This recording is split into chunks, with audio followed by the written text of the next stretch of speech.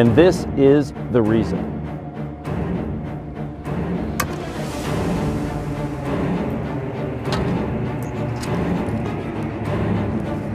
Greetings, my name is Harry Hayden. I'm the owner of Blades of Glory and the founder of our MACE sword fighting system. Welcome to our MACE page.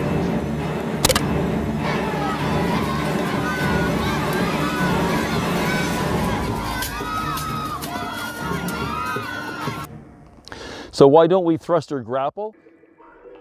There's all kinds of different types of sword fighting. And when we first started out, we were very similar to LARP or SCA. Our swords we made ourselves are made of wooden dowel, and they had inserted into black pipe, and then we had foam wrap that went around them, and then we wrapped them in duct tape. So that's how we first started. And the issue is that because they were not, quote, real swords, we had absolutely no respect for them whatsoever, and we had an awful lot of injuries because of them, or because of that. So why don't we thrust and grapple?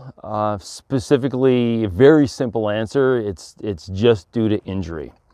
There's been some infamous cases around the world, one on the west coast of the States a couple years ago, where an instructor had stabbed, in HEMA training, had stabbed a newer student into the eye, and the blade went into the brain.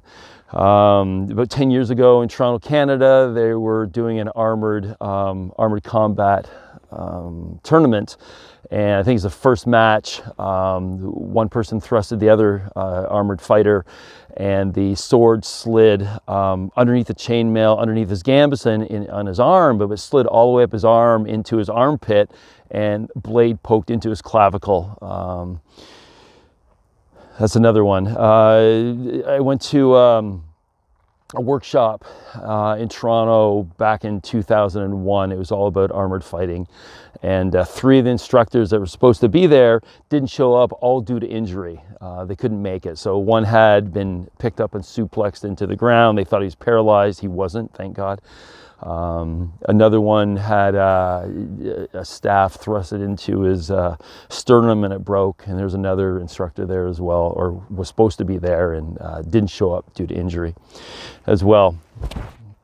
So I know in Toronto, we were the first group that got to perform at the museum after that incident where the person got stabbed or thrusted.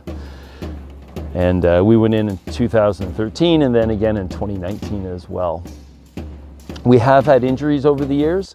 In the last 7 or 8 years, we've only had 2 broken fingers by the same person, actually, of all things. Other than that, just bruising, which happens in any sport whatsoever. We're not historical, but basically no one is. Each of the different sword fighting groups,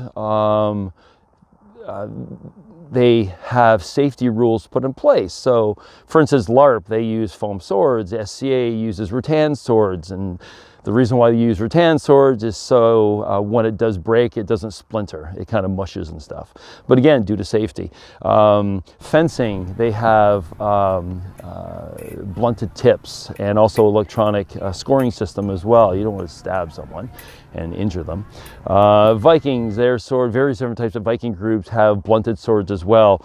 HEMA, if you follow HEMA or do HEMA, practitioner of HEMA, again, it's a blunted edge, in addition to having a rolled over tip or having a rubber tip that fits over the end of your sword, again, for trying to prevent injuries. Booherd or ACL, HMB, they go by different names depending on what area of the world you're in. Again, they have heavier or thicker swords and blunted as well, same idea, and they don't do thrusting either, again, specifically for injuries.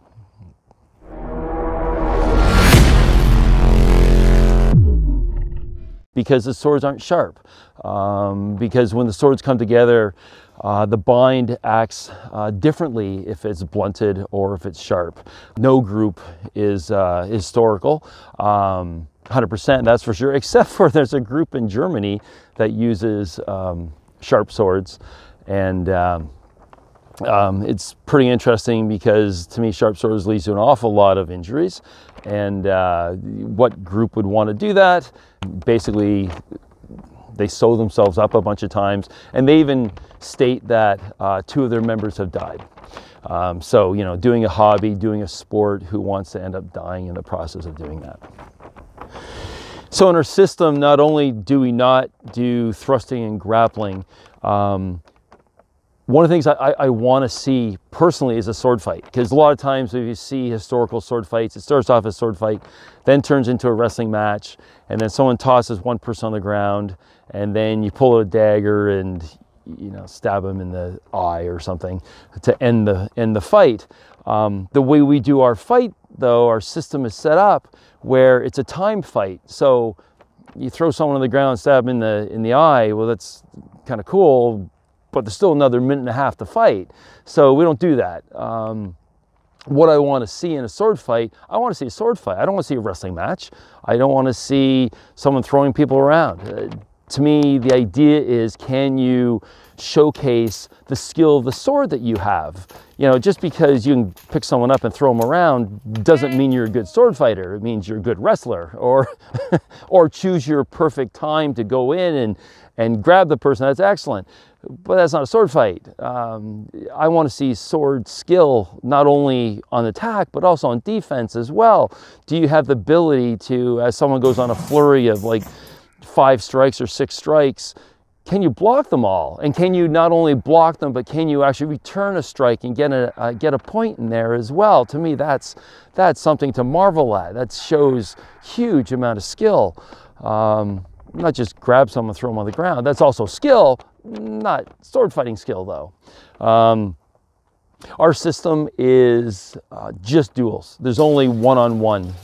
Every match is like that. Why do we only do duels and do not have more than 1 versus 1 in fights? Again, simple answer, safety. As soon as you start adding more people in, guaranteed there's a higher risk of injury that comes along with that.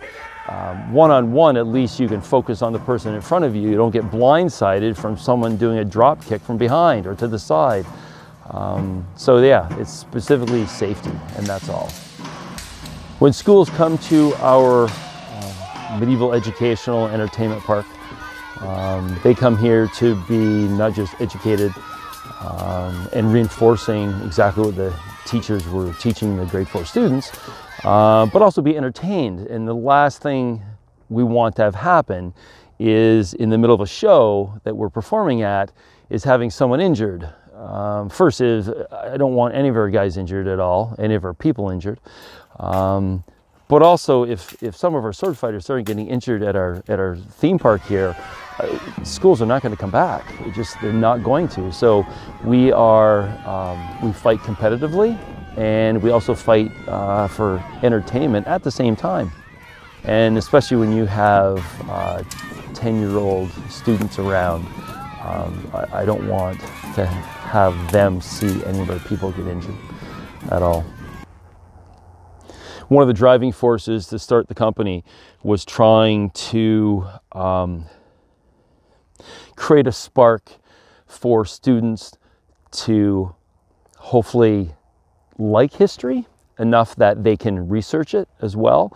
I just remember when I went to school, in elementary school and secondary school, I couldn't stand history. It was taught, the teaching of it was so dry. I didn't like history until after I got out of university. But it was just, and one of the things I wanted is to try to bring items to schools. When the kids come here, they get to see items that they normally would see in a museum that would be maybe under glass or something. Some of the items we have are real. They're authentic pieces from 800 years ago. We, in addition to, we have some ancient Egyptian artifacts from like 4,000 years ago. So the idea is, can you create that spark, ignite it into that student so they can hopefully like history, because that, I did not get that when I was in elementary school. I would love to be here. If I was 10 years old coming to see knights fighting, that'd be amazing. Wasn't around when I was a kid.